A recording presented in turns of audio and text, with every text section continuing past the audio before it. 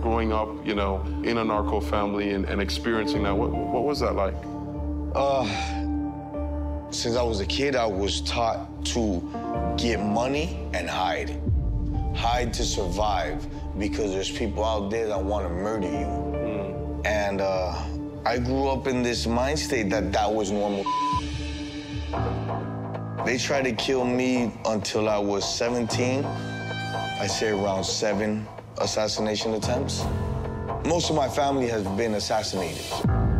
A couple days ago, I asked a friend of mine that was going to Colombia to take a symbol of my love to my mother's tomb. My friend didn't mean to, you know, didn't mean to set me off how she set me off. She was doing me a favor. But I've never, like, visually seen the tomb.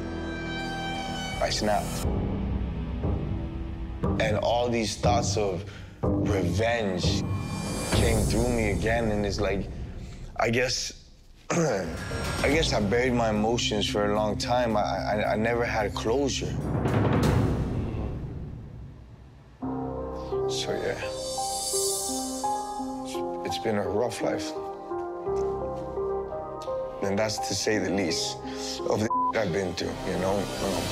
I really don't talk too much to regular people about my life unless I'm either getting paid to do it, right, or they're people that need to hear something from somebody else that kind of live the same. Yeah. But lately I've become this emotional, like, disaster. Right. I wasn't that guy a couple months ago. I can't focus on anything. I'm constantly aggressive. I'm sad. Even happy thoughts make me sad. Is that crazy? No, that's not crazy. It's very normal for someone that went through the trauma that you went through to have a certain feeling or reaction to what you experienced. You have to realize that you're an individual that have suffered major trauma. And it's awesome that you are actually surviving. You walked into my office today. You said that it's almost like you buried your emotions.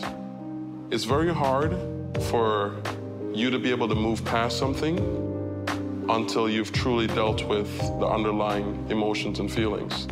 So part of this process is you being able to truly go below the surface. Yeah.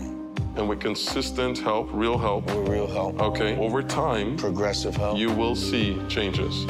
And when you hear yourself going down negative, just capture it, just pull it back and say, I know that's how I feel, but that's not who I am. I know that's how I feel, but that's not who I am. That's not who you are.